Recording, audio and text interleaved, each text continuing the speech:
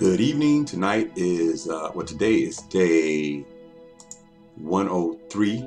And today we're going to be reading 1 Samuel 22 through 24 and Luke chapter 12, verse 1 through 31. A little bit about today. I told you I was running for city council. Today was my first day that I actually went to a neighborhood association meeting. It was worse than I was very nervous, and it was way worse than I thought it was going to be. I got to get a whole lot better. Kind of glad I got this out the way. Next week I'm supposed to be on the radio. Just got to make sure I'm a lot better, and hopefully I do better. But today it was pretty it was different. Normally I do pretty good in I guess speaking engagements, but with this being my first time really trying to get people to actually vote for me. A lot of times when I speak, it really doesn't matter whether they like me or not. I just speak my piece and move on. But now that you're trying to get people to like you so that you can get their vote, or you trying to actually, I don't know, give them a reason not to vote for the guy that they always know. Turns out my opponent, or the current guy at city council, he goes to this meeting all the time, talks to the lady of the association all the time. The wife comes. She was lucky for me, it was only 3 people there. It was 4, so didn't make that big a fool out of myself. And he didn't happen to come to that meeting, so that was great. I learned a lot. I just need to do it more. I'm sure in about 3 or 4 months I'll be a whole lot better. I'm also a lot better one-on-one, but got to get a whole lot better. So it's good that I had this humbling experience. It wasn't a total disaster, just that I told my wife to call, and she was calling, and I'm thinking people are going to tell me, okay, yeah, come in a couple of weeks. And she got a lady on the phone, and just so happened they're meeting today. And she was like, can you go? So I had like a 2 hours notice. Didn't know what I was going to say. Didn't have any information. What I did talk about, they weren't really interested in. And the lady met me in the parking lot, and the meeting started at 6:30. So from 6 o'clock to 6:30, she would just hit me, peppering me with question after question after question. And it just kind of threw me all off guard, so I wasn't ready. But I'm going to have to be ready, so, and see what I got to do. Plus, the whole idea of being on city council, I'm not going to say it frightens me, but it's not a small thing, So just got to make sure it is an important office in the city, and just got to do a good job. So nothing else, got to run a good race. Got to do a whole lot better than what I did tonight. So that was my day. Oh, by the way, you can see my website at williamgreencitycouncil.org. Check it out. Got a lot of information. One thing I am good at is IT, because that's what I do. So do have a website, mobile app, should be ready in about a week. And that's called William Green City Council. Okay, 1 Samuel chapter 22. David therefore departed thence and escaped to the cave Adullam. And when his brethren and his father's house heard it, they went down thither to him. And everyone that was in distress, and everyone that was in debt, and everyone that was discontented, gathered themselves unto him, and he became a captain over them. And there were with him about 400 men. And David went thence to Mizpah in Moab, and he said unto the king of Moab, let my father and my mother, I pray thee, come forth and be with you, till I know what God would do for me. And he brought them before the king of Moab, and they dwelt with him all the while that David was in the hole. And the prophet Gad said unto David, abide not in the hole, depart, and get thee into the land of Judah. Then David departed, and came into the forest of Herath. When Saul heard that David was discovered, and the men that were with him, now Saul abode in Gibeah under a tree in Ramah, having his spear in his hand, and all his servants were standing about him. Then Saul said unto his servants that stood about him, hear now, ye Benjamites, will the son of Jesse give every one of you fields and vineyards, and make you all captains of thousands, captains of hundreds? That all of you have conspired against me, and there is none that showeth me that my son hath made a league with the son of Jesse. And there is none of you that is sorry for me, or showeth unto me that my son hath stirred up my servant against me to lie in wait, as at this day. Then answered Doeg the Edomite, which was set over the servants of Saul, and said, I saw the son of Jesse coming to Nob to Ahimelech, the son of Ahitub. And he inquired of the Lord for him, and gave him victuals, and gave him the sword of Goliath the Philistine. Then the king sent to call Ahimelech, the priest, the son of Ahitub, and all his father's house, the priests that were in Nob. And they came all of him to the king. And Saul said, Hear now, thy son of Ahitub. And he answered, Here I am, my lord. And Saul said unto him, Why have ye conspired against me, thou and the son of Jesse, in that thou hast given him bread and a sword, and hast inquired of God for him, that he should rise against me to lie in wait, as at this day? Then Ahimelech answered the king and said, And who is so faithful among all the servants as David, which is the king's son-in-law, and goeth at thy bidding, and is honorable in thine house? Did I then begin to inquire of God for him? Be it far from me. Let not the king impute anything unto his servant, nor to all the house of my father. For thy servant knew nothing of all this less or more. And the king said, Thou shalt surely die, Ahimelech, thou and all thy father's house. And the king said unto the footmen that stood about him, Turn and slay the priests of the Lord, because their hand also is with David, and because they knew when he fled and did not show it to me. But the servants of the king would not put forth their hand to fall upon the priests of the Lord. And the king said to Doeg, Turn thou and fall upon the priests. And Doeg the Edomite turned, and he fell upon the priests, and slew on that day 75 persons that did wear a linen ephod. And Nob, the city of the priests, smote he with the edge of the sword, both men and women, children and sucklings, and oxen and asses and sheep, with the edge of the sword. And one of the sons of Ahimelech, the son of Ahitub, named Abiathar, escaped and fled after David. And Abiathar showed David that Saul had slain the Lord's priest. And David said unto Abiathar, I knew it that day when Doeg the Edomite was there, that he would surely tell Saul, I have occasioned the death of all the persons of thy father's house. Abide thou with me, fear not, for he that seeketh my life seeketh thy life, but with me thou shalt be in safeguard. Chapter 23. Then they told David, saying, Behold, the Philistines fight against Keilah, and they rob the threshing floors. Therefore David inquired of the Lord, saying, Shall I go and smite these Philistines? And the Lord said unto David, Go and smite the Philistines, and save Keilah. And David's men said unto him, Behold, we be afraid here in Judah. How much more then if we come to Keilah against the armies of Philistines? Then David inquired of the Lord yet again, and the Lord answered him and said, Arise, go down to Keilah, for I will deliver the Philistines into thine hand. So David and his men went to Keilah and fought with the Philistines, and brought away their cattle and smote them with a great slaughter. So David saved the inhabitants of Keilah. And it came to pass, when Abiathar, the son of Ahimelech, fled to David to Keilah, that he came down with an ephod in his hand. And it was told Saul that David was come to Keilah, and Saul said, God hath delivered him into mine hand, for he is shut in by entering to a town that hath gates and bars. And Saul called all the people together to war, to go down to Keilah to besiege David and his men. And David knew that Saul secretly practiced mischief against him, and he said to Abiathar the priest, Bring hither the ephod.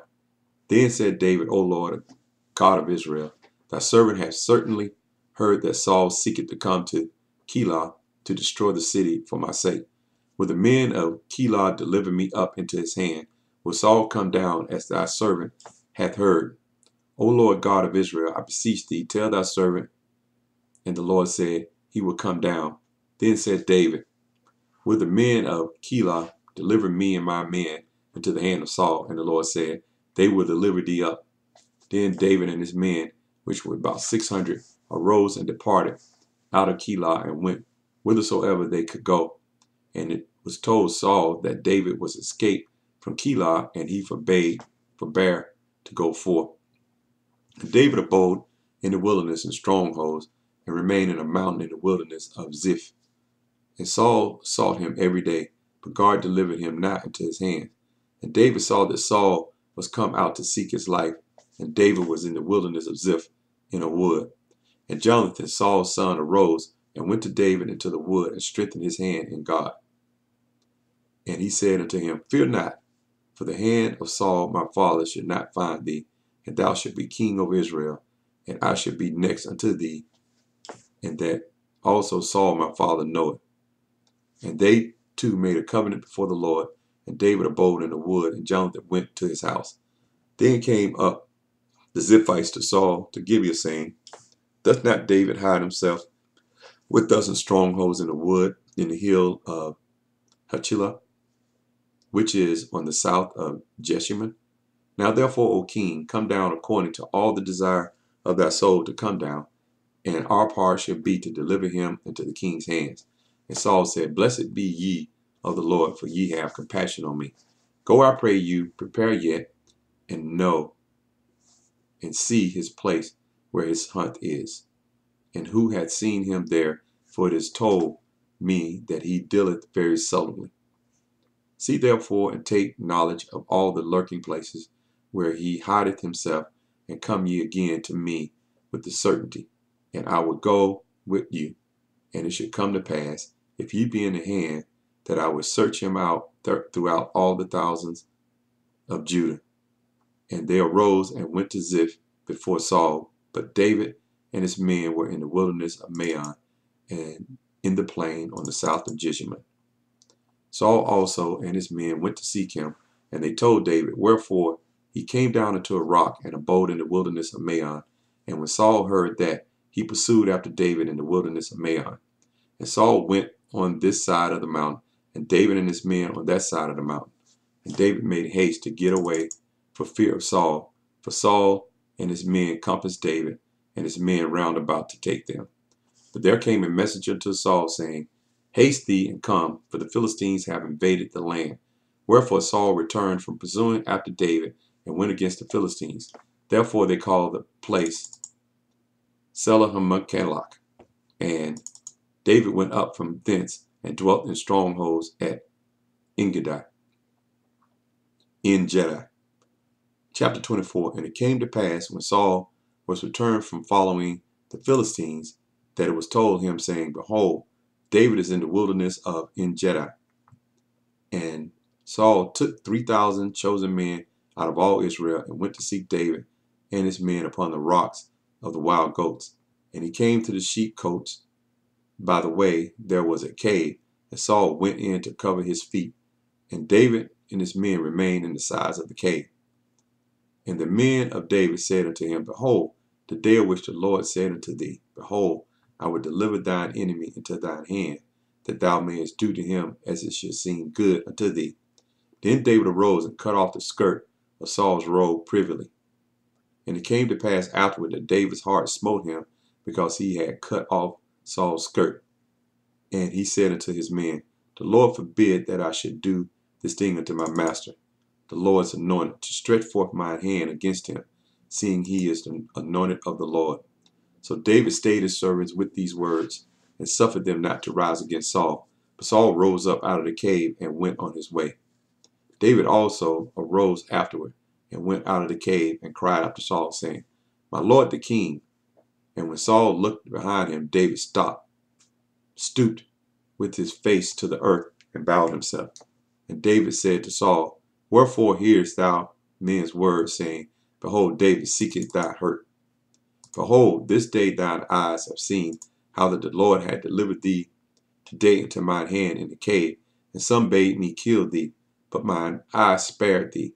And I said, I would not put forth mine hand against my Lord, for he is the Lord's anointed.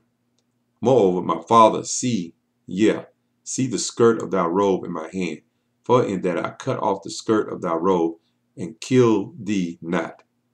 Know thou and see that there is neither evil nor transgression in mine hand, and I have not sinned against thee, yet thou huntest my soul to take it. The Lord judge between me and thee, and the Lord avenge me of thee, but my hand should not be upon thee. As said the proverb of the ancients, wickedness proceeded from the wicked, but mine hand should not be upon thee. After whom is the king of Israel come out? After whom dost thou pursue? After dead dog, after a flea. The Lord therefore be judge, and judge between me and thee, and see, and plead my cause, and deliver me out of thine hand. And it came to pass, when David had made an end of speaking these words unto Saul, that Saul said, Is this thy voice, my son David? And Saul lifted up his voice and wept. And he said to David, Thou art more righteous than I, for thou hast rewarded me good, whereas I have rewarded thee evil. And thou hast showed this day how that thou hast dealt well with me, forasmuch as when the Lord had delivered me into thine hand, thou killest me not. For if a man find his enemy, will he let him go well away? Wherefore the Lord reward thee good for that thou hast done unto me this day. And now, behold, I know well that thou shalt surely be king, and that the kingdom of Israel shall be established in thine hand. Swear now therefore unto me by the Lord that thou wilt not cut off my seed after me, and that thou wilt not destroy my name out of thy father's house. And David sware unto Saul, and Saul went home, but David and his men gat them up unto the hold. Luke chapter 12, verse 1 through 31. In the meantime, when there were gathered together an innumerable multitude of people, insomuch that they trode one upon another, he began to say unto his disciples, first of all, Beware ye of the leaven of the Pharisees, which is hypocrisy. For there is nothing covered that should not be revealed, neither hid that should not be known. Therefore whatsoever ye have spoken in darkness should be heard in the light, and that which ye have spoken in the ear in closets shall be proclaimed upon the housetops. And I said unto you, my friends, be not afraid of them that kill the body, and after that have no more that they can do. But I will forewarn you whom ye should fear. Fear him which after he killeth hath power to cast into hell. Yea, I say unto you, fear him. And not 5 sparrows sold for 2 farthings, and not one of them is forgotten before God. But even the very hairs of your head are all numbered. Fear not, therefore, ye are of more value than many sparrows. Also I say unto you, whosoever should confess me before men, him shall the Son of Man also confess before the angels of God. But he that denied me before men shall be denied before the angels of God. Also, whosoever speak a word against the Son of Man, it should be forgiven him. But unto him that blasphemeth against the Holy Ghost, it shall not be forgiven. And when they bring you into the synagogue and unto magistrate and powers, take ye no thought how or what thing ye should answer, or what ye should say. For the Holy Ghost should teach you in the same hour what ye ought to say. And one of the company said unto him, Master, speak to my brother that he divide the inheritance with me. And he said unto him, Man, who made me judge or a divider over you? And he said unto them, Take heed and beware of the covetousness, for man's life consisteth not in the abundance of things which he possesses. And he spake a parable unto them, saying, The ground of a certain rich man brought forth plentifully. And he thought within himself, saying, What shall I do, because I have no room where to bestow my fruits? And he said, This will I do.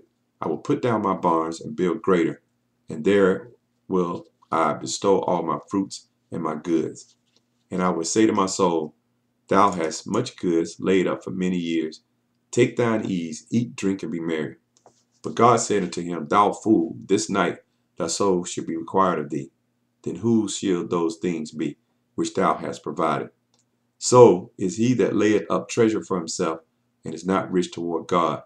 And he said unto his disciples, Therefore I say unto you, take no thought for your life, what ye should eat, neither for the body what ye should put on. The life is more than meat, the body is more than raiment. Consider the ravens, for they neither sow nor reap, which neither have storehouse nor barn, and God feedeth them. How much more are ye better than the fowls? And which of you, with taking thought, can add to his stature 1 cubit? If ye then be not able to do that thing which is least, why take ye thought for the rest? Consider the lilies, how they grow. They toil not, they spin not, and yet I say unto you, that Solomon in all his glory was not arrayed like one of these. If then God so clothe the grass, which is today in the field, and tomorrow is cast into the oven, how much more will he clothe you, O ye of little faith? And seek not ye what ye shall eat, or what ye shall drink, neither be ye doubtful of mind. For all these things do the nations of the world seek after. For all these things do the nations of the world seek after. And your Father knoweth that ye have need of these things. But rather seek ye the kingdom of God, and all these things should be added unto you.